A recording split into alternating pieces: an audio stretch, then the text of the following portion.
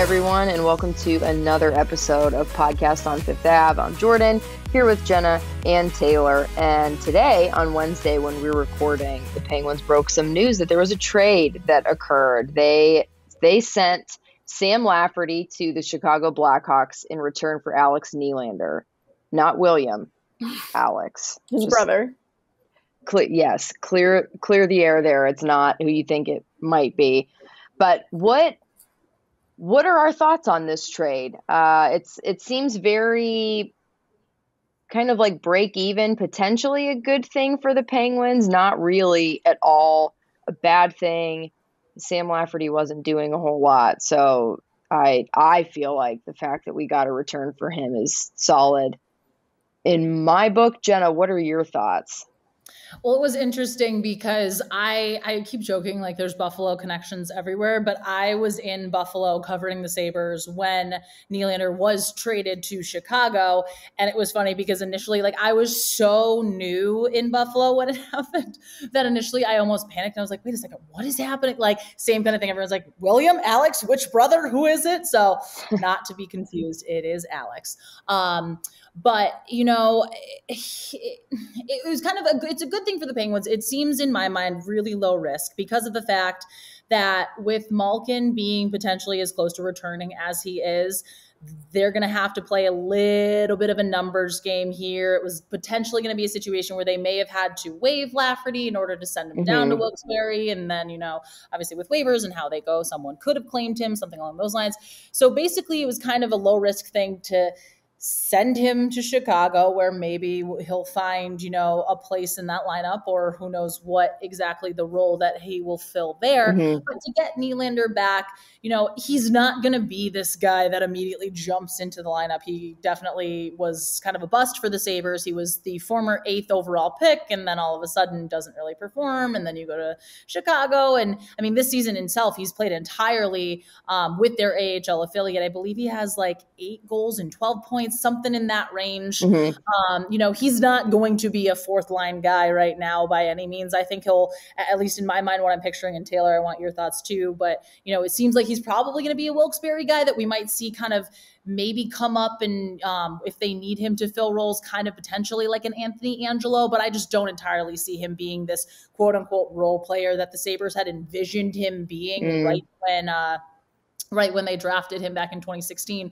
But Taylor, I saw you had an interesting tweet, and I totally remembered this too, that Rodrigues and Nylander were actually line mates in Buffalo. Oh my goodness. Yeah, the end of the 2018-19 season, and the third member of that line was Connor Sherry. So interesting. Yeah, I mean, there are articles written about that line, like out of Buffalo. Like they weren't together very long, just the end of that season. I believe they were put together in March, and then obviously the Sabres typically don't play beyond April. But that's correct. Yeah, but they were together. Some chemistry again. I don't know what would have to happen for Nylander to be reunited with Rodrigues at the NHL level, because Nylander, he is reporting to Wilkes-Barre. That's where he'll start. Whenever there's a trade, there's a tendency to, you know, fans need to pick a side, like with this is great, we won this, or like this is terrible, you know, a horrible trade. And it's like sometimes it's just a trade. I think that it's good for the Penguins. It doesn't mean that Nylander is going to ever even necessarily play for Pittsburgh. But again, Lafferty, in Tuesday's practice, he was on the 5th line in practice when all those guys came back from COVID, and with Carter, Malkin both on the way back, he was just going to be further down the lineup. He does require waivers to be sent down to Wilkes-Barre or the taxi squad. If you want to be on that, if you have to clear waivers to go to the minors, you would also have to clear to go to the taxi squad. So really kind of a tough spot for Lafferty, whereas Nylander does not have to clear waivers this season. And if, you know, they like what they see from him in Wilkes-Barre, or if he does come up and show something, he's going to be a restricted free agent when the season ends. And they can re-sign him. Or if, you know, it's a big nothing, they don't see a whole lot from him, then you just don't qualify him and let him walk. But I mean, he's younger, he's 23. Lafferty again is almost 27. Again, there's potential there. He was a former first round pick, like you said, didn't really show a whole lot to this point. the Penguins have a good track record with reinvigorating former Sabres in Rodrigues and Chad Ruhwedel. So, yeah, it can't hurt. Yeah, he'll go down to Wilkes-Barre. He can play, I believe, both center and wing, and keep him in Wilkes-Barre in the minors for now. You know, he can get big minutes, play on either center, wing, whatever they want to try him, power play, penalty kill, with whatever kind of situations they want to try him in, learn the system, and then if the injury bug, COVID bug does hit again, then he can get a shot up here. But again, it's really a big nothing trade. I do think it's interesting who wears number 92. So if he comes up, he'll be the third Penguin to wear number 92. If he keeps that number after Vokun and Tocchet. So especially with the Snoop Dogg jerseys, 92 in the Snoop Dogg jersey, seeing that again after Tocchet wore it, I think it'd be cool. But yeah, sad to see Lafferty go. He was nice. He was good. Just a victim of the numbers here. Yeah. Do what you got to do, unfortunately, to kind of figure out lines, and that is obviously, like you said, because Malkin is returning soon. Like that is imminent. His return to the ice, which is exciting, and the Penguins didn't need another role player in their lines because they're getting back one of the generational talents of this era of hockey. And we know that he's not playing in tonight, Wednesday's game. Sullivan said as much. But what does the actual more specific timetable look like at this point? We talked a little bit about maybe him returning at some point on the West Coast trip. Do we have a more definitive idea at this point of when he might come back? So yeah, not quite. When Malkin spoke after, it was after practice last week, I did ask if he has a sense, and he said, at the time, 10 days. He said sometime on the Western road trip is what he said. I asked Sullivan after Wednesday's morning skate, Malkin said sometime on that Western road trip, is that still the target? And he kind of laughed, and he's like, I guess you have to ask Malkin because Malkin's telling everyone what his timeline is. Sullivan, he didn't give another update. He just said he's getting closer. He is full contact. For a while there when he was practicing, it was limited contact. Close to full contact. He is 100% full contact, no limitations now. So, that's the last step. He's as close as he can be. That it's the only game before the Western road trip, other than Wednesdays, which he's not playing, is Thursday in Philly. I don't know if Thursday in Philly would be too early. The Western road trip seems more likely because that's like a week and a half that they're on the road. Yeah. And it's something, too, to listen to Sullivan's pregame, because the way that he trends, and Taylor, obviously, you know this too, and Jordan as well, but when he says, they're going to be a game time decision, that usually indicates it's a classic. It drives us nuts and we all embrace it, but it's just one of those all right. So if you hear that from Sullivan, you kind of do same thing, anticipate that it's going to be sometime on this road trip. They have 5 games on the road. Maybe they put him in Dallas, or maybe they just totally wait till they're out in California for that 3-game stretch against all the California teams. But it's going to be interesting also to see him back in the lineup and see, because once he gets in, ideally, depending on if there are any guys on the COVID protocols, this is going to be the healthiest this team has been all year, which is fascinating to think, considering they're in the midst of, or at least as we're recording this, they had 8 wins in a row. Unbelievable. Yeah. The way that they have performed, not just with the amount of guys that have been out of the lineup, but the amount of guys that have been in and out of the lineup. So even in the injuries and the COVID protocol, there has been little to no consistency across the lines. They've been having to change it up, sometimes night to night, based on who's available, who's not available, who just got hurt, who's going to be out week to week, who's a game time decision. And it's just so impressive, not only what Mike Sullivan's done, but what the guys who have just been kind of moved around like chess pieces have done too, because they've really stepped up and done some amazing work this season. And I think it's going to be incredible to see what they do when they're fully healthy. And I know that everybody's off the COVID protocol list. No, almost. So Jeff Carter came out of it Wednesday. He's not playing Wednesday. Okay. He was someone that experienced symptoms. That was his second time with COVID too. I think he was asymptomatic the first time he had it, like back in October. Had symptoms this time. That's part of the reason why he's not quite ready to play. But Drew O'Connor tested positive, was a Tuesday. So, and again, with everyone healthy, I don't think he would have been in the lineup anyway. So yeah, everyone off of protocol. And then once Malkin comes back from injury, it's just Jason Zucker that's injured.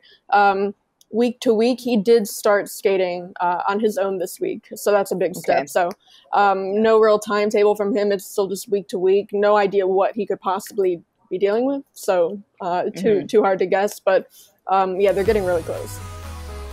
So close. It's so exciting. Why don't we take a quick break and we will be right back.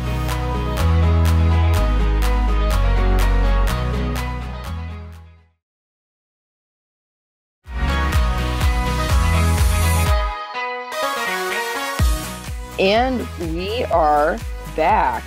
The Penguins broke their, holiday break. They played again on Sunday, and that game was drunk or on drugs or a mix of the two.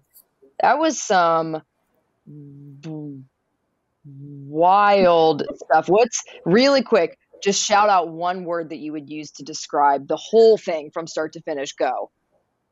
Bananas. I mean, wild drunk, like you said. But they 6-1 after the first period. It seems like it's going to be like a monster blowout, and then they still manage to make it interesting, and it's a 1-goal game, and you're like, oh my God, are they actually going to blow this?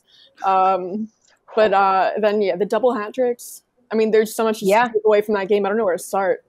There was it had everything. It had absolutely everything. Drama, intrigue, Kasper Bjorkqvist's first goal. Let's start there. Go for it, Taylor. Live in your glory. Go ahead. Yeah, I mean, we talked about it. I love my favorite games to cover are prospect debuts, especially when it's a guy who has been around for a while and has been waiting for this. I mean, Kasper, he was drafted in 2016, so he's been waiting quite a while. And glad to see him just get in. And I mean, he was going to the net and being that net foot presence, so we kind of expected from him. Good defensively, they were using him on the PK, all the kind of stuff we expected. I mean, in Wilkes-Barre this season, he only has 1 goal. I really wasn't expecting a whole lot of goal scoring from him, but of course he drives to the net, crashes into the net, picks up a loose puck and puts it in for his first goal. So that was just really cool to see. And I mean, his line as a whole with Zahorn and Lafferty, we're obviously never going to see that again. But I mean, they worked really well together. The three of them teamed up for that goal. I mean, Zahorna's first game of the season too, and he looked good. So good to see those depth pieces again. Now they're probably going to be at the lineup with the guys coming back healthy, but just good to see them take that step. And they did. They really, that's all you could ask. When I saw that was the bottom line for the game, I winced a little bit. I was like, oh man, okay, this is going to be interesting. And it ended up being very, very, very interesting. So Jenna, let's let you live in your glory now, because obviously we all know how you feel about Evan Rodrigues. And oh my goodness, like COVID break didn't slow him down at all. And it's not just the fact that he's producing at such a high level, but the way that he controls the puck and just with ease and confidence and has patience to wait until just the right moment to shoot. Like, oh my goodness, your boy is shining. How do you feel? Well, it's wonderful. It feels really great. No, I mean, honestly, you want to sit there and just you want to be happy for a player like this. And I tweeted this after he scored his second goal, or actually maybe it was after the hat trick. I think it was after the hat trick, but I basically said you saw him in Buffalo. You saw him here now this season. And if this season is, an outlier or things along those lines, sure, albeit, but you see him playing with a confidence that I don't think we've seen from him, at least from what I remember seeing him in Buffalo versus seeing him now. And he talked about this, I want to say at some point during the season, where he basically, was asked kind of Ralph Kruger versus the Mike Sullivan type thing. What do you like playing under? How do you like playing under Mike Sullivan? And I mean, this kind of also goes to further how fantastic of a coach Mike Sullivan is. the Ralph Krueger experiment in Buffalo did not last long. I will understandably so, but you see for player confidence is everything. And you just see that in him this season. And I think that's largely, obviously, chicken before the egg type thing. Do the goals help the confidence, or do the confidence lead to the goals, or is it a combination of both, which more likely than not, I think it is. But you're just seeing him go out there and play loose. And I feel like we hear that all the time, but I think this is the definition of just going out there, having confidence in your game, playing within the system, what we hear Mike Sullivan talk about time in and time out. But you see a guy like him just really adapting to this style that Mike Sullivan is having them play, and it pays off, and it's paying him dividends. And, it's exciting to see for a guy like him. His first career hat trick, he's surpassed his highest goals total. I believe he's like, I want to say 6 points away from his career points total. So, Dang. He's completely on pace to have an absolute career season in so many aspects of his game. But this also is very intriguing because, again, what line is he going to play on when Malkin comes back now? I think that's a huge question too. Yeah. Everything's up in the air. It's crazy. You just don't know. I mean, I would like to see, we know Rust and Malkin have had success before, so you could see something like Rust goes down to play with Malkin, and maybe Rodrigues can go back to playing on the top line. They have a whole lot of options, so it'll be interesting. But Rust, he gets a hat trick too, double hat tricks. That was the first time since December 2008. Sakura and Dupuis, and everyone pointed out that they both wear 9 and 17, Rodrigues Hockey and voodoo. Weird stuff. My favorite Rodrigues thing lately, we've been talking to him in a lot of post games because he's been scoring a lot, and he shows up with the game stat sheet like a basketball coach and reads over it while you're asking him questions. I'm so curious, what is he checking? It just feels like a flex. He brings it in and he's just checking his name and 3 under the goal column over and over. But remember when he did it 2 games ago or whatever, when he was leaving, I think Michelle Crecchiola asked him what are you doing with the stat sheet? And he's muting my daily reading in. He's a goofy guy. But I love that he just brings that. It feels like a flex. I don't think that's what he's doing, but that's what it looks like. I want him to go home and put it on the fridge. I just want that to or on the bulletin board over the phone, put it there, let it live in its glory. And can we also talk about the moment? Taylor, obviously you were there for this. I saw this at the press, or in the post-game press conference, or the post-practice press conference, and tweeted it. But the moment where Brian Rust decides to be a member of the Pittsburgh Penguins media and ask him who his favorite player is, and it was amazing. It was a beautiful moment. So great. He asked him that in the press conference, and then after Rodrigues scored his hat trick, or was after Rodrigues? Yeah. The Penguins tweeted out a video, and it was Rust going over to Rodrigues and said, "You're my favorite player." So you just those are the moments you love to see. I love when the players jump in press conferences or media scrums like that. My favorite moment, I don't know, it was when Tristan Jarry was in Wilkes-Barre, and they had a practice here, so I was able to cover it in person, and there's I think it was the player's Chris Summers, who really wasn't around. No one's going to know who that is, but he got in Jarry's scrum and asked him, do you still want to be a goalie, or do you want to be a forward, or do you have higher aspirations? Jarry's no, I want to be a goalie. And they just kind of went back and forth like that with very dry Jarry answers to him. I don't know. Yeah. He was holding, another player put a glove on the end of the stick and was holding a boom mic. Crazy stuff like that. I miss being in the locker room and having weird stuff like that happen. But yeah, cool stuff. I feel if we're talking about that game though, I feel we have to talk about Casey DeSmith. Because, for the Sharks to get back in it, not all of those goals were his fault. I mean, 2 of them in particular stand out that they were just weird bounces and really not at all. But other than those 2 games on that previous Western road trip, was it Seattle and Vancouver, I think, the ones where he played in out there where he played well. He's really not been good this season, and I don't know what the answer is. I don't know. Louis Domingue is the 3rd goalie at this point in Wilkes-Barre. He's the only one down there without. Well, he's not down there anymore. But of the goalies in Wilkes-Barre, the only ones with any NHL experience. His career numbers aren't exactly great. They're pretty average all time. I don't know. He was good in Wilkes-Barre before, he got hurt and had, a little COVID situation of his own. Back in November, he did have a really good start. So I don't know if we're going to see, I don't think we're going to see him at this point. I don't know when we would see him unless they don't think Jari is ready to start on Thursday, because he was symptomatic too. Because DeSmith is playing Wednesday, so you'd think Jari's starting Wednesday. If not, Domingue would be the guy. I don't know if you throw him into a game, just see what he has, but I don't know how much confidence you can have in DeSmith right now. Looking at his whole body of work, and I don't really know what the answer is.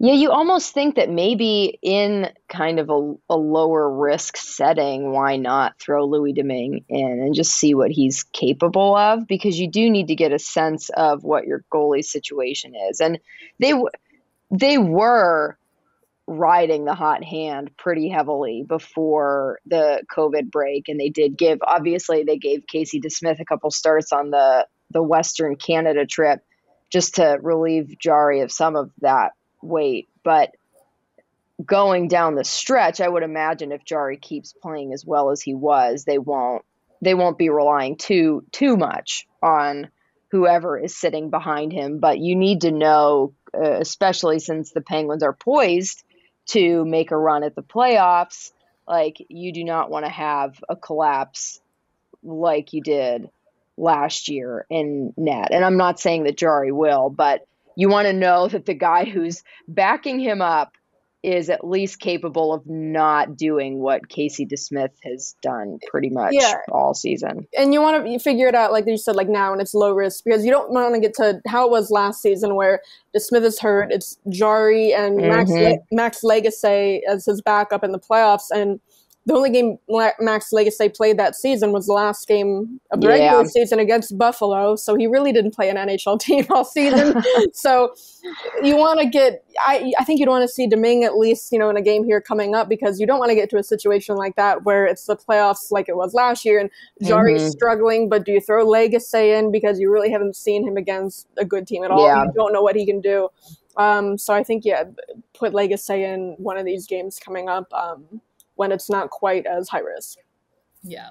And obviously, we are recording this before the Blues game, but this game for Casey DeSmith is kind of going to be a good test, quote unquote, to see exactly where he is. The Blues are a really good hockey team. It's going to be interesting. Obviously, you're listening to this. Hopefully, well, actually, you're listening to this on Thursday or a day after. So hopefully, that part of it comes through. But this, what's going to happen with DeSmith here is kind of a good, hey, here's a barometer of where you are right now.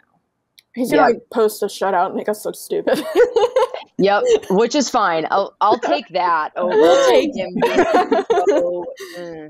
like he has been all season. He's going to make 56 saves. It's going to be ridiculous.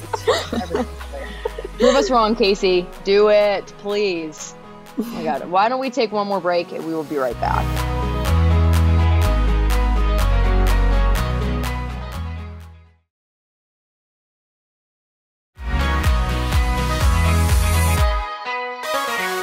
And we're back. I feel like Kasperi Kapanen is always kind of making waves on social media. And the waves are just so big that they kind of keep going until he makes the next one. But he recently was pictured on social media sleeping, bundled up on the floor. And it created a lot of questions among people as to who it was. They didn't really not hockey fans know at all. Yeah, it was. I don't know where the original. Yeah, I mean, this is just some goofy. We thought it was hilarious, so we have to talk about it. But I don't know how the original picture got out into the public. It was just taken off of someone's Instagram story. But it went around, and it was like someone said, like, "Oh, I didn't know Harry Styles ever slept." Like, I thought it was Harry Styles, because you really can't see Kapanen in the picture. But I mean, I'll hold it up. But I mean, you see like the hair and the tattoos. Yeah, so someone was like, "Oh, I didn't know Harry Styles sleeps," and that got like thousands of retweets. Like, it was really going around with like Harry Styles fans. And then the person who posted that replied, and they said, "So I just woke up, and apparently that's actually Justin Bieber." I guess they were giving like, "No, that's not Harry Styles. That's Justin Bieber." Another guy with tattoos, but and they're like, I did some research and I can't find anything. Maybe a fan could confirm this to me. And then someone quote tweeted it and was like, that's literally just some random Instagram model's boyfriend. Because like Kapanen's girlfriend is like an Instagram model, but yeah, they're just like, it's literally some random Instagram model's boyfriend. But then that went around and the hockey fans found it. And then, because I remember I was covering practice that day and it was Kapanen's first day out of the COVID protocol, and I tweeted it. I'm getting like a bunch of replies calling him like Harry Styles or Justin Bieber, or they're like, good to see the random Instagram model's boyfriend back out on the ice. I'm like, what is happening? It's wild. Yeah, I think it's hilarious. Him causing stirs in the Harry Styles and Justin Bieber fandoms, like inadvertently, because they both think it's him. And like, really, he doesn't look anything like either of them. Maybe the hair for Harry Styles, but even then, Kapanen's like blonde. Harry Styles not. Very funny stuff on social. I love the It was classic. Yeah. Oh my God. Yeah. It's so funny too. Like, we're in our own hockey bubble, so for us, we're like, "Oh my God, of course, that's Kasperi Kapanen." Or like, you'd see that picture and be like, "Oh yeah, of course." Whereas, like, I genuinely forget sometimes that like there's a chunk of the population that doesn't pay attention to sports and doesn't watch anything in that way. And the fact that they're like, "Who is this guy?" I'm like, "Oh God."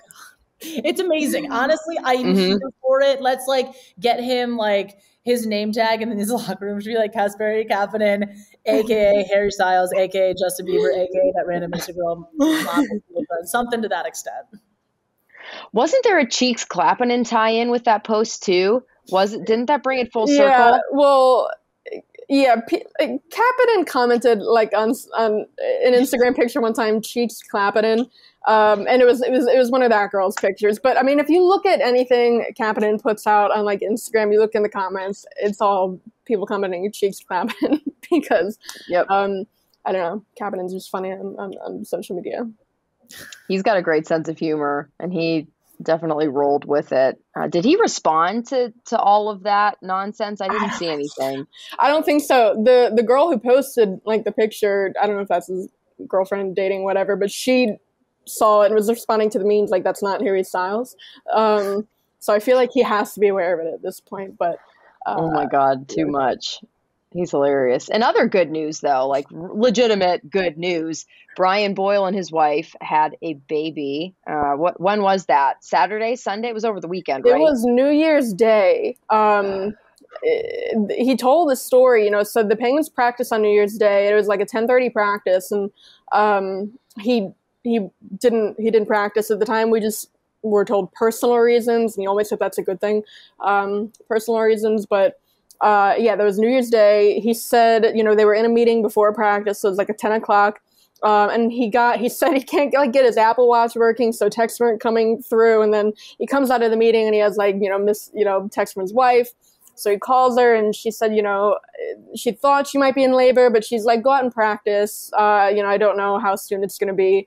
And then Boyle's sister, who is a doctor, went, to see Boyle's wife at his house, because Boyle's family is in Massachusetts. They don't live here because he had 2 kids already. Were in school, hockey, sports, all that. So they did move with him when he signed in Pittsburgh. So Boyle's sister goes over to his house in Hingham, Massachusetts, and sees his wife, and then immediately calls Boyle and was like, do not practice, get on the first plane you can get out of there. So Boyle said by now it was about like 10:30. The next flight, the Penguins team services manager, Jason Seidlin, got him a flight for, I think it was like 11:40. He said luckily the flight was delayed a little bit, so he just made it. He flew into Boston, got to the hospital in Boston. He said he was by his wife's side at 3:22. The baby was born at 3:33, so he just made it. Holy cow. Yeah. That was down to the wire. Yeah, his son named Callum. He said his wife and his son are doing very well. But, I mean, just crazy stuff. And, I mean, the sacrifices these guys go through, because he's not with his family most of the year. And, I mean, they had the baby New Year's Day, and then I think it was the 4th. Yeah, the 4th, he came back that morning, so he was only there. Wow. They took their baby home from the hospital on the 3rd. The next day he has to leave. And, yeah, he talked about how his wife has been, just doing everything, taking care of the kids. I mean, we didn't even know she was pregnant. I mean, because he doesn't really post on social media. It's not like he's talked about it. I mean, very pregnant. He said she, still taking, their son like to and from hockey practice and doing all that. And he said he got home for Christmas, and he said, it looked like it was out of a magazine the way she decorated. So, I mean, these sacrifices these guys and their families go through, because he's not the only one that's like that. Jason Zucker, his wife and kids don't live in Pittsburgh full time. I feel like they're able to. Jason has 3 kids. The first one, it's his stepdaughter, but he calls her his daughter. But I think she stays back in Minnesota maybe a little bit more to see her like biological dad. But then his wife also has to be there with their 2 younger kids. I know they come visit maybe more often. I think Malkin's wife is in Florida, I think. Yeah. With their son. There are a couple of other examples. Not all coming to mind right now, but there are a lot of that, like where guys not seeing their families for months at a time. Really. Yeah, that's rough. I can't believe that. Yeah, congrats to him and his family too. Yeah, let's also pose the question: if you're having a child, do you want your husband there only for like the last 10 minutes? Because I'm not gonna lie, I thought about that. I'm like, that might kind of be better. Like, you miss all the worst part, or it's like at least you want the option to like call him in and be like, okay, now go away. Like, a little bit. So you get the 10 minutes out of him where you're like, this is great. I need you here for the hardest 10 minutes.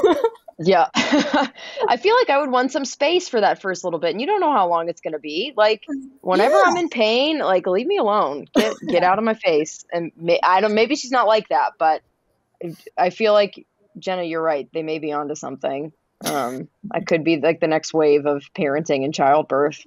Who knows? The new model for childbirth. Sponsored by Kindle. Oh, my God. All right, one last thing, because I know that we have some, I almost said Canada updates, sort of, Olympic updates. Taylor, hit us with those. Yeah, so obviously the NHLers aren't going, and that also includes players who are on NHL contracts. So the question becomes for the teams like USA or Canada, who would typically be fully NHLers, who fills those teams? It's usually, college guys, junior guys maybe not playing, guys on minor league deals like AHL contracts. And then Scott Wheeler he's a reporter with The Athletic. He came out with Canada's long list right now, so the list of players that they're really looking at to choose from to build the team. I'm not going to read all. It's a very long list, but some highlights as far as prospects: Cole Perfetti, Owen Power, Mason McTavish. The one that I think stands out on here, Eric Stahl, because he's not playing anywhere right now, but Jordan was asked about this Monday, and he said he talked about, he said obviously I think Eric would like to go. He said Eric still wants to work back to getting like an NHL deal somewhere and playing in the NHL, but Eric Stahl, if he can get into the Olympics and do well, I think that would really help his case. I think that's cool. Scott Wilson, former Penguins prospect. I think he was a 7th round pick in like 2012, around that year. He's on an AHL deal right now in Charlotte.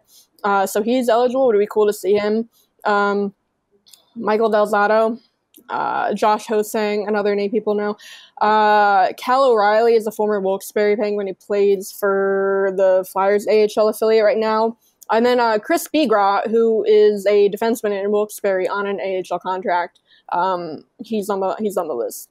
So this isn't the full list. I think Scott Wheeler, if you look him up on Twitter, he has a list. But Chris Bigras. So I was looking at some of the forwards on that list, and Felix Robert. I know I've been talking about Felix Robert a lot.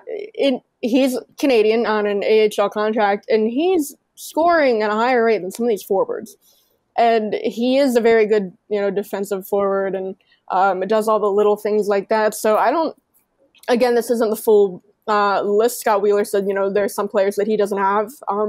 So maybe he could be a possibility, but just looking at some of the other forwards on there, Felix Robert is not that far off from these guys. So it'll be interesting to see who makes the team. Yeah. Sure will be, and it'll be fun to see at least some names that could have some significance in the NHL in years to come, at least participate. And it's good that they can, especially in the case of Eric Staal, kind of get back to that and potentially find their way back to the NHL. That's fun. Just looking forward to the Olympics. We're less than a month away, which is hard to believe. But that'll be a lot of fun to keep up with and keep tabs on. But thank you, everybody, for listening. As always, make sure that you're subscribed wherever you listen to podcasts. We drop new episodes every Thursday, so hit that subscribe button as soon as possible so you don't miss a single episode. We will see you next week.